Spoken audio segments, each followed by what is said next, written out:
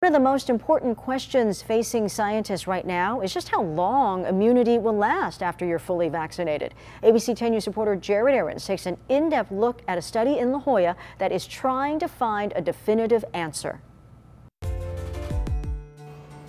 We're excited about this vaccine study. Inside the brand new Center for Clinical Investigation at the La Jolla Institute for Immunology, they're doing a study unlike anything ever attempted with COVID-19 immunity. We want to be able to compare them head to head and understand how well people's bodies remember these different vaccines. Dr. Shane Crotty and Alessandro Sette are leading the research into 4 COVID vaccines, Pfizer, Moderna, Johnson & Johnson, and Novavax, to see how long they protect against COVID-19. We have been following people that have been vaccinated with the different vaccines, and we will follow them over time and see how their response looks like. They're also looking at people who have natural immunity from getting the virus. It's the first time ever that researchers have been able to look at all of that at the same time in the same lab. To have everything done under one roof is very important.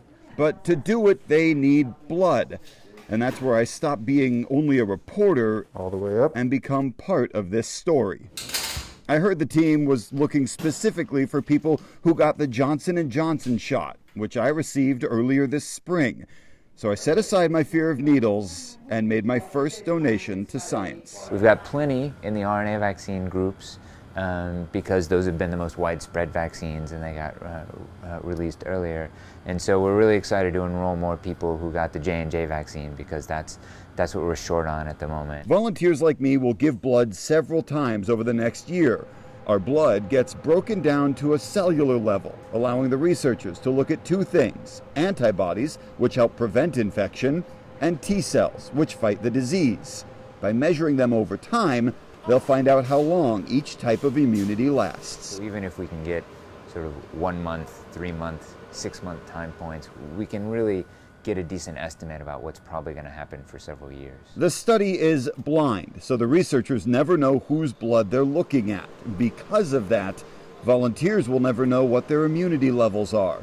But the information their blood provides will help the CDC set guidelines for everything from booster shots to mask wearing.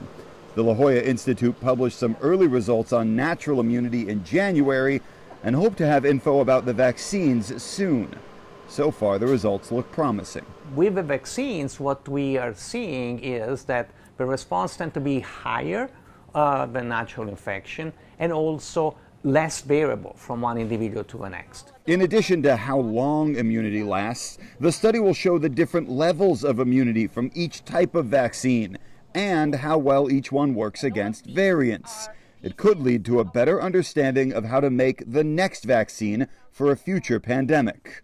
All thanks to a little blood and a lot of hard work. There are no words to describe how grateful we are to the people that donate blood and participate in our studies, and that we really contribute to understanding this pandemic. In La Jolla, Jared Aarons, ABC 10 News.